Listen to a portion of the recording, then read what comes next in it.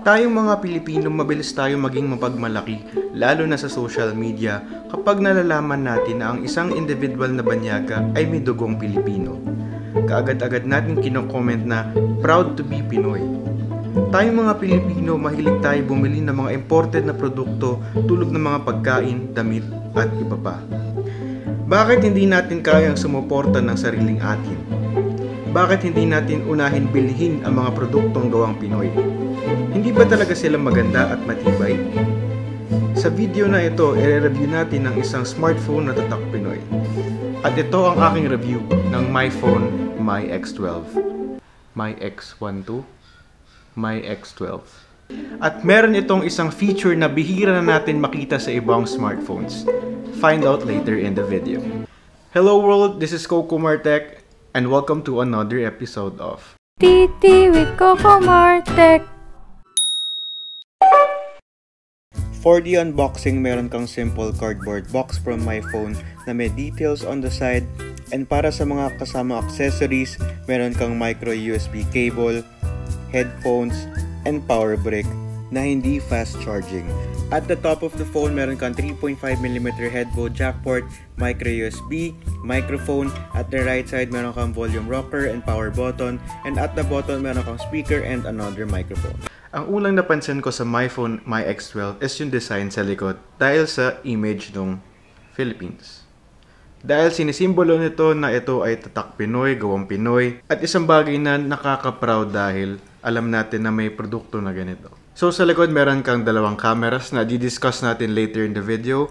Meron kang fingerprint scanner na itetest natin mamaya. Sa harap meron kang 6.26-inch IPS LCD screen na merong 720 by 1520 pixels and 269 pixels per inch. And after using this for a couple of days, napansin ko na medyo wash out yung kulay niya.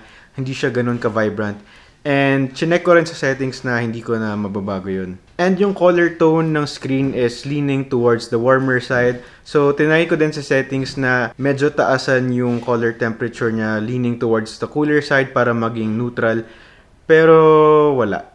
So you can also notice the huge chin at the bottom, and meron kang water drop notch style and a 5-megapixel camera na again di-discuss natin later in the video. This is also a 19:9 aspect ratio, and madali hawakan yung phone dahil medyo pa-curve yung likod niya. This is not the best screen for this price point, lalo na dahil sa huge chin at the bottom. Pero after using this for a while, nasanay na rin ako, so it's okay. Sobrang natutuwa talaga ako kapag naririnig ko yung very iconic sound na to. Flipped on the beat. Panty droppers. Hindi pala yan. Ito pala.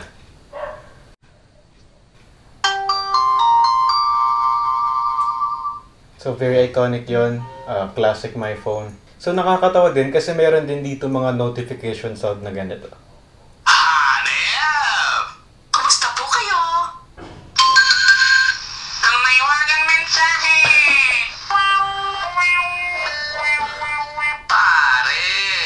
Very fun to use. Kakaiba yung phone na to compared to other brands. For the OS of the MyPhone myX12, meron kang Android 9.0, and yung skin niya, hindi ko alam yung tawag. Matagal ko nang hinahanap sa settings and sa Google.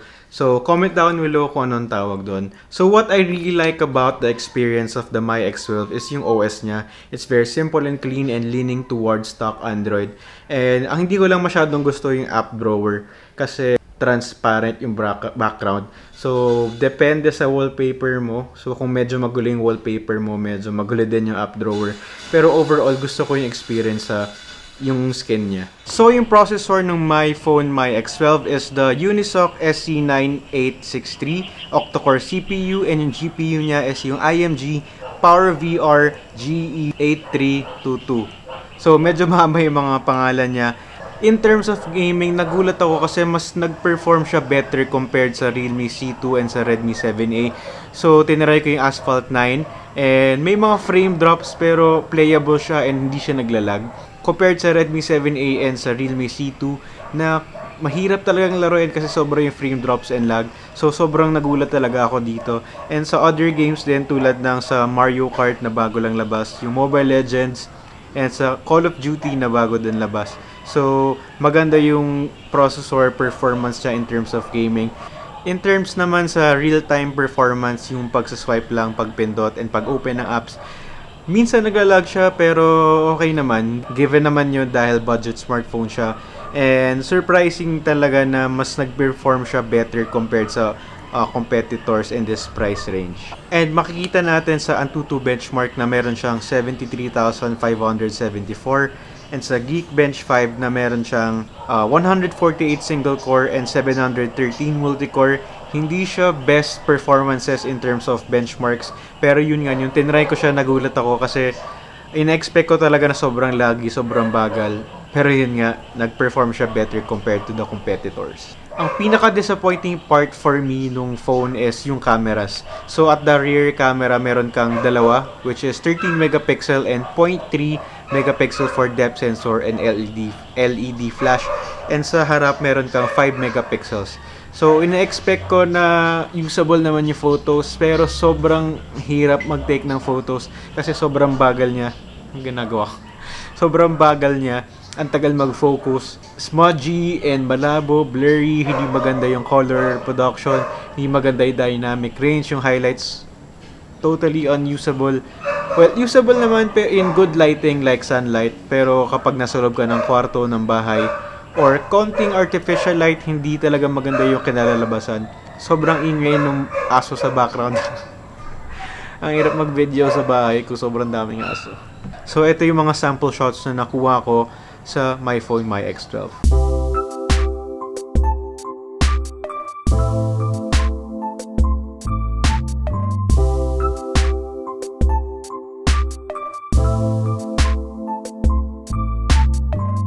For the video quality naman, try natin mag-video dito sa rooftop.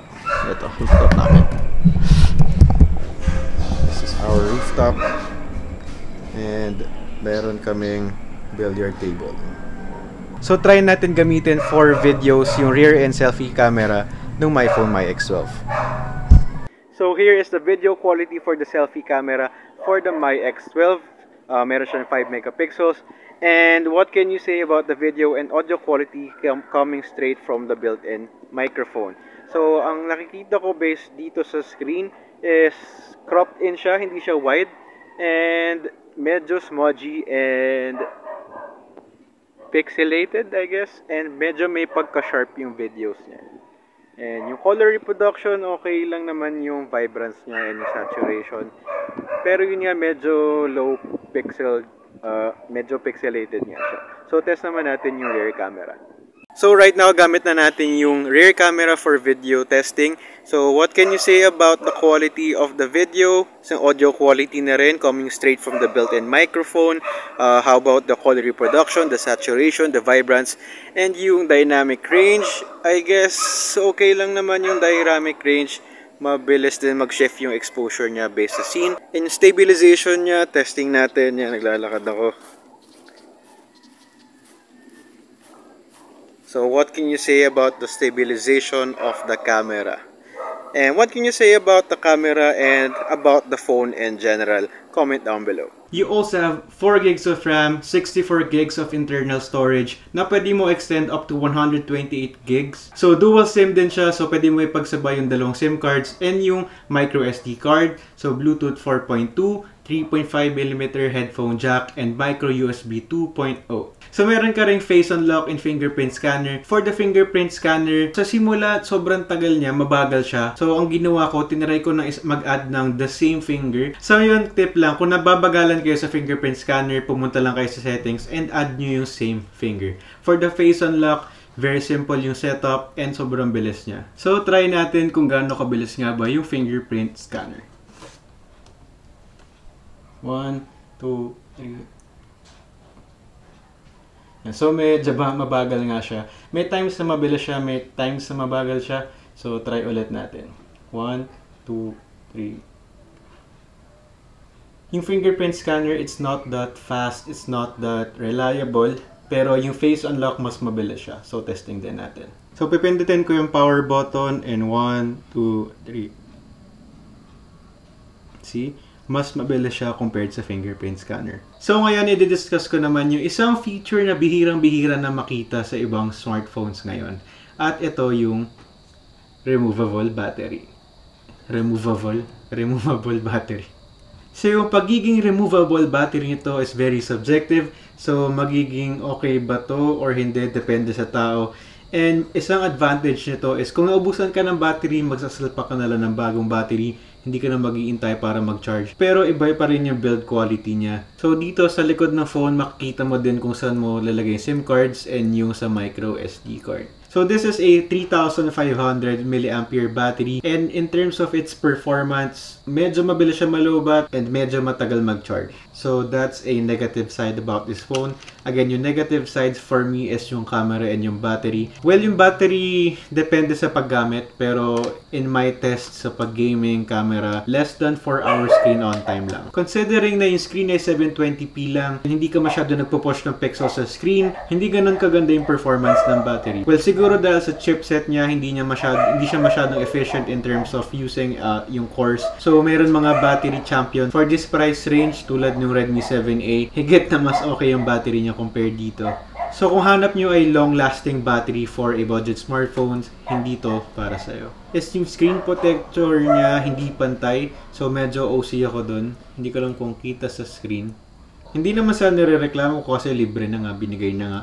Pero yun lang, something to point out. Siyempre, hindi rin magiging ganito for all of the phones. And meron ka din naman free meron ka din naman free case. So, okay din yun. So, that's it for this video. So, comment down below ano yung sa tingin nyo about the MyPhone X12. So, do I recommend this phone?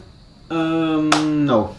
Sorry, pero no. Pero I appreciate yung ginagawa ng Philippine company na MyPhone. I'm looking forward for their future products. And hopefully, mas okay pa drastically yung next phone nila compared sa MyPhone myX12. Kasi naghihintay talaga ako and yun, excited talaga ako gumamit ng MyPhone for testing and for review. Kasi of course, product na Philippines, produktong Pinoy, gusto ko i-support. So sana kayo rin. So para sa mga gumagamit ng MyPhones, comment down below yung mga experiences nyo, kung okay ba yung mga phones na nagamit nyo. Kasi curious talaga ako compared to the other brands for this price point. So yun, this is Coco Martech, and I'll see you in my next videos.